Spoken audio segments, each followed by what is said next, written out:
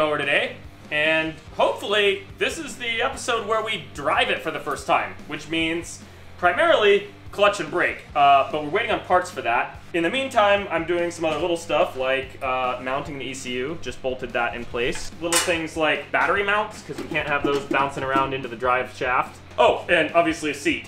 We don't have anything better yet, so I'll probably just bolt the tractor seat on there for the first test drive, you know, as seems appropriate.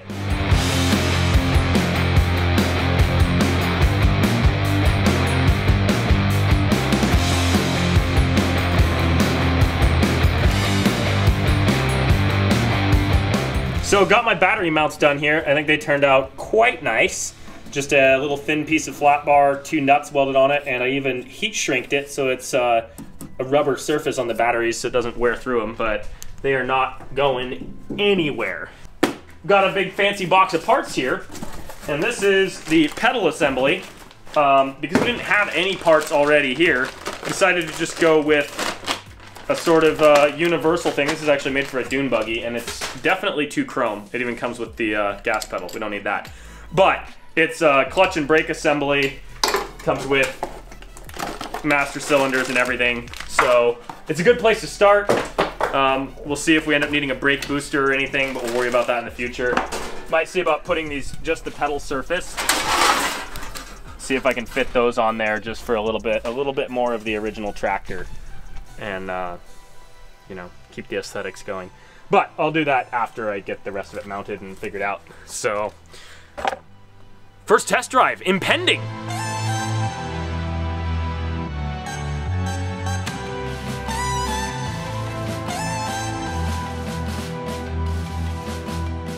Well, got the pedal assembly assembled.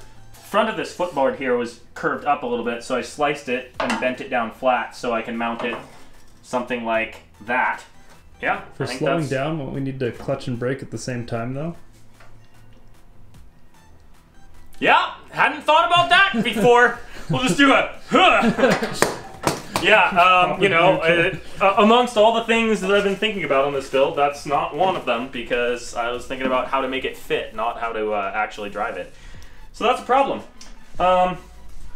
Maybe I'll reconsider this and cut this bracket in half and put one of them on this side, move the throttle pedal out a little bit, because, yeah.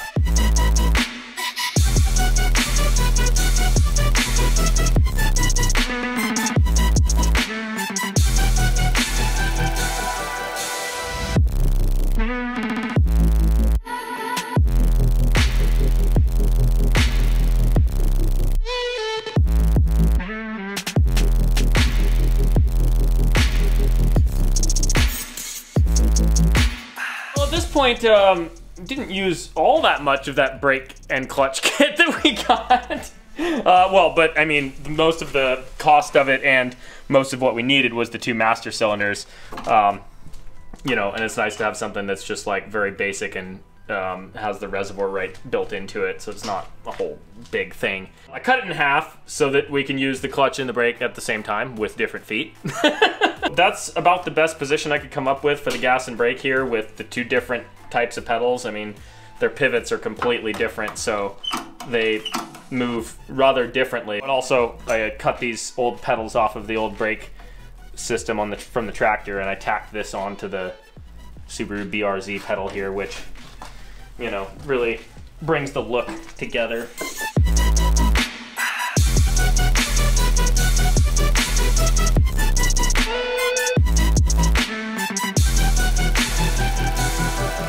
So, got the clutch all tacked in place here, got the old tractor pedal retrofitted onto there. Now I'm trying to find a solution for brake lines. Obviously we could buy something new, but you know, that involves a trip to town. So I'm scavenging around parts to even see what fits.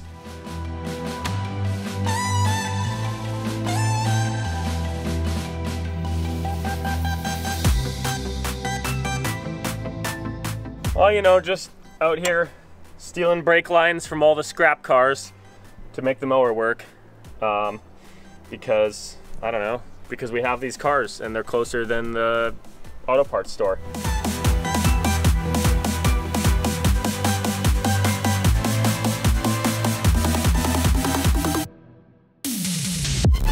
We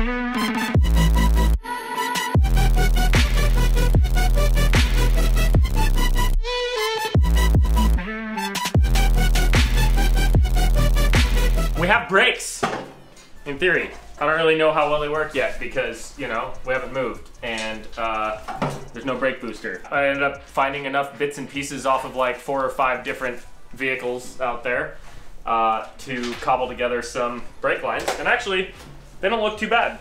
This is probably the most cobbled together piece because it's got like a few different adapters to all, you know, make all these lines fit. But so we got that there. Oh yeah, seat. I just bolted the old tractor seat on for the first test drive. Obviously, this is not going to be the main seat that we use, but it seems appropriate to use it for the first test drive.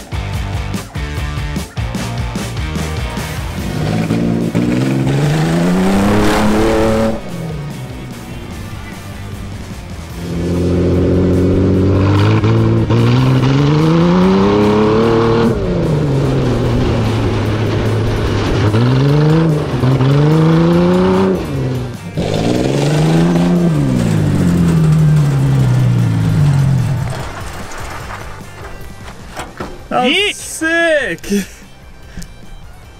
Oh yeah! It looks like it drifts pretty good. The short wheelbase, Yeah. you're just like locking it up around this corner, no problem. Yeah, so it needs a few things. Suspension.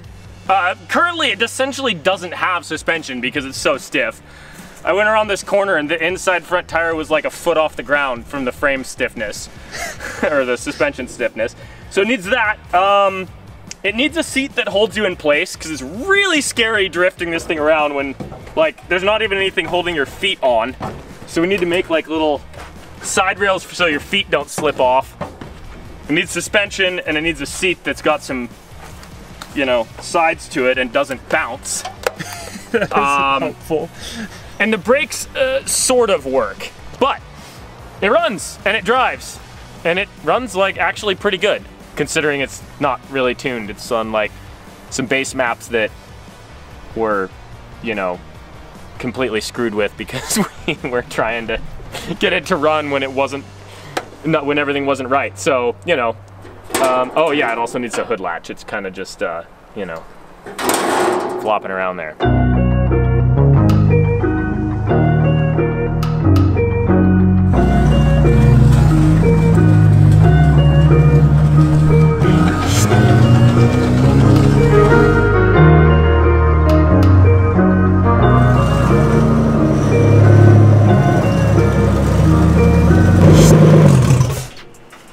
No more pushing the 2J in and out of the shop.